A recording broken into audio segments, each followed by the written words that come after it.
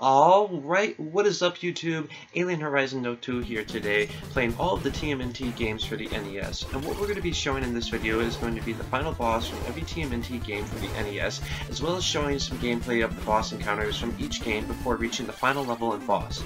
Eventually we will be posting a long play for TMNT 3, the Manhattan Project, and TMNT Tournament Fighters for the NES. We will also be posting a video soon demonstrating how to input the cheats and helpful tips for beating TMNT 3, the Manhattan Project.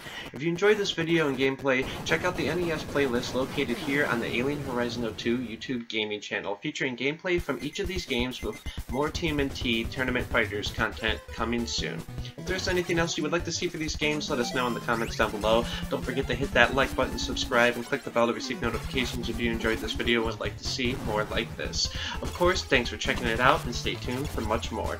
Also, if you want, check out and follow us on Instagram by clicking the link in the description or searching Alien Horizon Note 2 on IG. For those of you who are not familiar with these games or would like to know more about them, I will talk about each one of these games briefly. If you have not seen it already, check out our all-boss video and review of TMNT 3, the Manhattan Project, where we go a little bit more in detail about our experience with this game.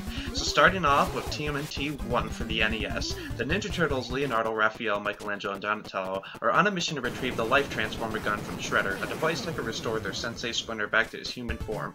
The Turtles' first objective is to rescue their reporter friend April O'Neil, who is being held captive by Bebop and Rocksteady somewhere in the city. After rescuing April, the Turtles must swim underwater to disarm a series of bombs set to destroy a dam, rescue Splinter from the Mecha Turtle, destroy a giant mouser, find the Technodrome, and eventually defeat Shredder.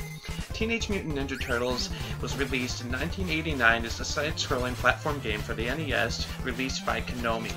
TMNT is a single-player action game. You start off as Leonardo, but can switch to any of the other turtles at any time by pressing the start button to access the information screen. The information screen shows each turtle's health, whatever special weapon he has, a map grid of the current area, and messages from either Splinter or April. Each turtle's unique primary weapon has different speed, power, and reach. If the current character runs out of health, falls into a fatal trap, or is run over by a roller car, he is captured by the enemy, forcing the player to change to one of the remaining turtles. If the player loses all 4 of the turtles that have been captured, then you lose the game. There is an opportunity to rescue a captured turtle once in each stage, beginning in Stage 3. There are a total of 6 stages in this game. The player navigates the mission map in an overhead view as they travel the doors, manholes, or other entrances to the side-scrolling interior levels. In the overhead view, the player can move into 4 cardinal directions and use their primary weapon in a single type of attack. In the side-scrolling levels, the turtles jump or crouch and attack either of their primary weapons while jumping, walking, or crouching, or use one of the alternative weapons that they have picked up along the way.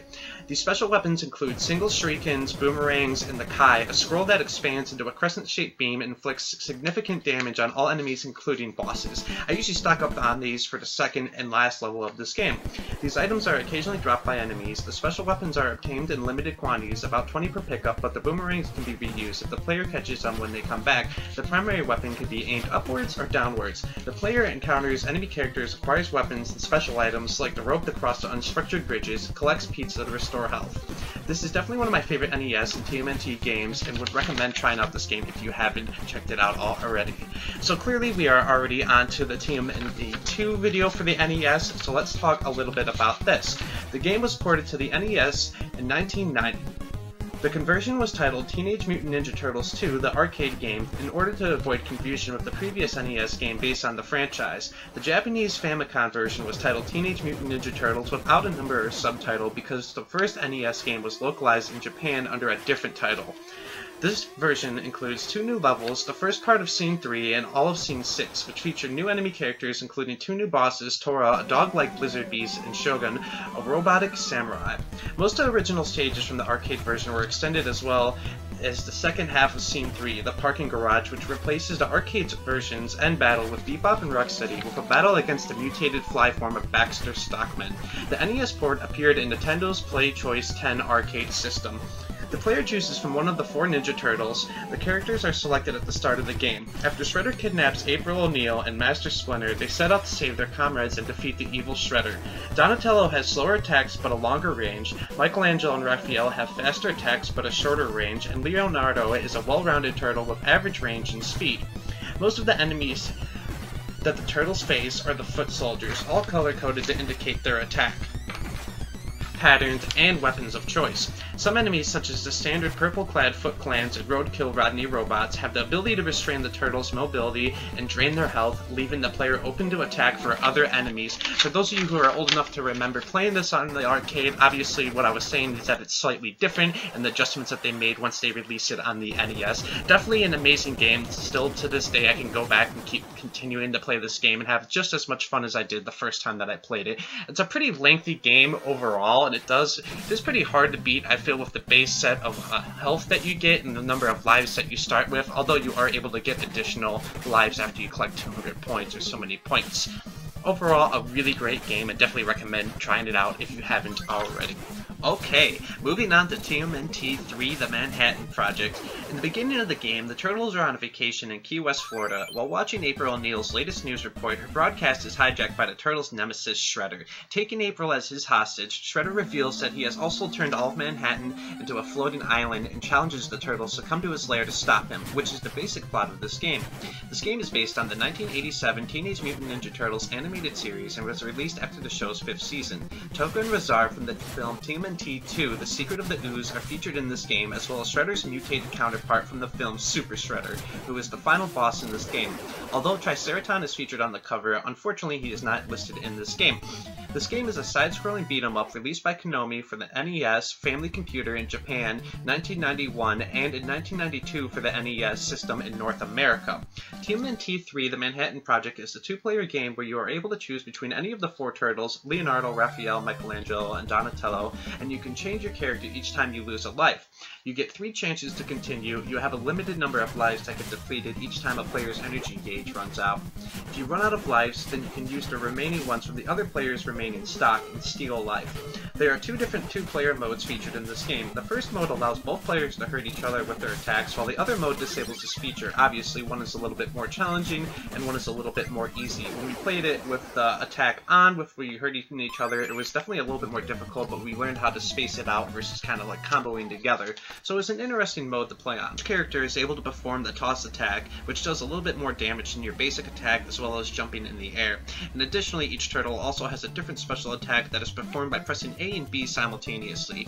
Every time the player performs this attack, a portion of their energy will be lost unless they are on their last bar of life, which is very helpful for beating bosses, particularly with Raphael and the way that his attack works. Definitely also a really good game. I feel like they did a really good extension from TMNT 2 to TMNT 3, The Manhattan Project. I feel like it's definitely very similar. The levels are a little bit similar in some aspects, but also very different. I love the spaceship that they had in the animation for this. I love the fact that they added Super Shredder. These are all just my personal opinions, what I feel with them transferring from the second game to the third game. I feel like they did a really good job. If you watch the other video, I talk about how I really didn't play this game at first. Like, I kind of screwed around with like the first level, and then eventually me and a buddy of mine went back and played it all the way through, and it definitely changed my opinion of this game.